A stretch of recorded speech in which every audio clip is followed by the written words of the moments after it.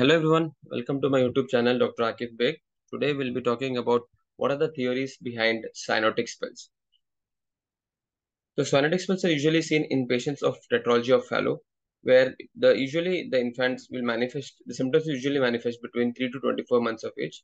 And typical spell is characterized by progressive increase in rate and depth of inspiration.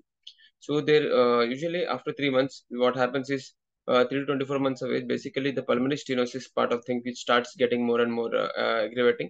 So which leads to what happens is the if there is more pulmonary stenosis, more blood will start going from the right ventricle to the left ventricle.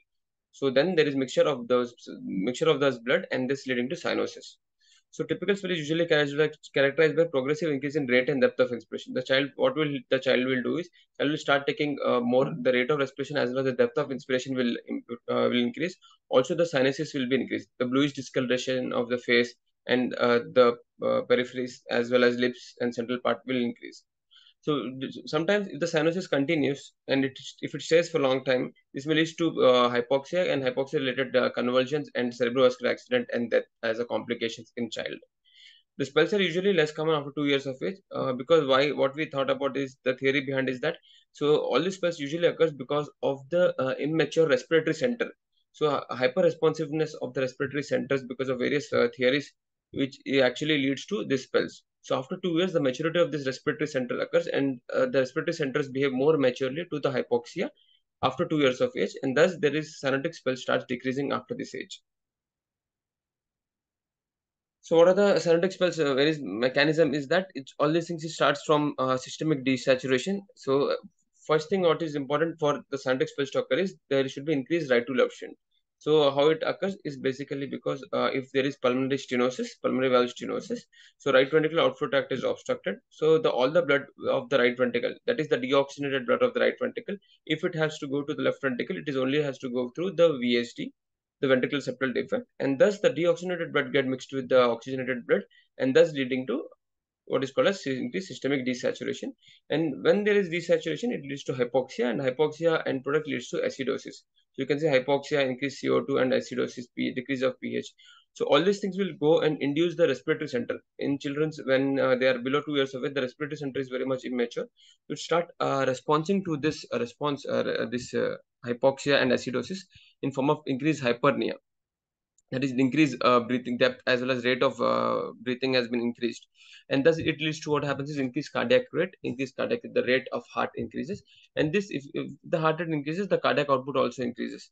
And also because of this deep inspiration and the deep breathing as well, there is increase in venous return to the right side of the heart.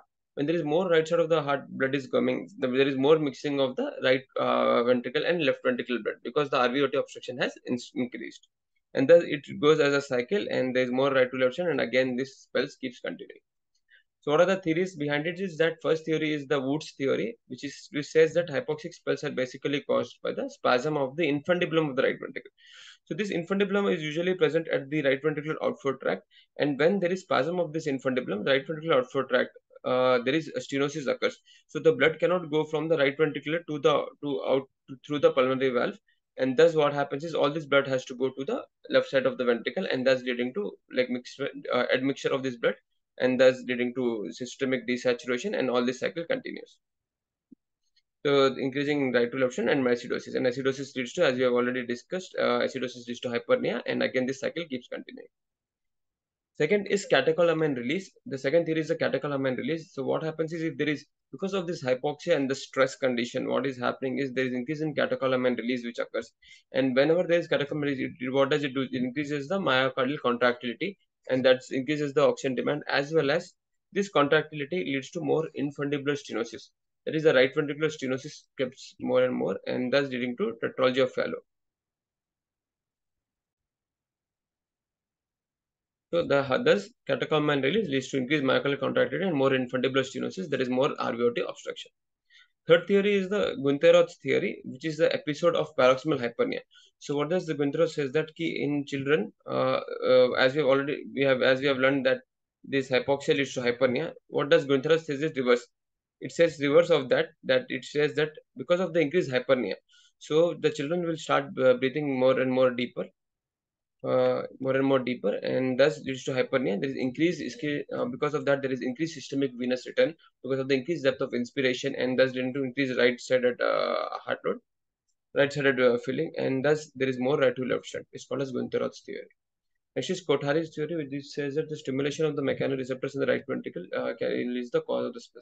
So mechanoreceptors in the right ventricle is the cause of the spell, is as per the what is called as the stimulation of the mechanoreceptor in the right ventricle leading to the spells. Kothari's theory. Next is the Young's theory. Young's theory says that this spells is usually occur because of the presence of atrial tachycardia. So atrial tachycardia leading to arrhythmia, and thus this leading to the cyanotic spell is one of the theories said by Young's theory. So overall, there are five theories. That is Young's theory, Morgan's theory, Kothari's theory. So Morgan's theory is that vulnerable respiratory center. So as we have already said you that the respiratory centers are very much immature. They are vulnerable to any stimulus like hypoxic stimulus like crying and feeding, and thus usually the baby has been seen to be color changes to blue when they cry or during the feeding time because of the vulnerable respiratory center. This is what is called as Morgan's theory. Hope you have liked this video. If you want more video like this, do subscribe to my YouTube channel, Dr. Akif Baig. Thank you.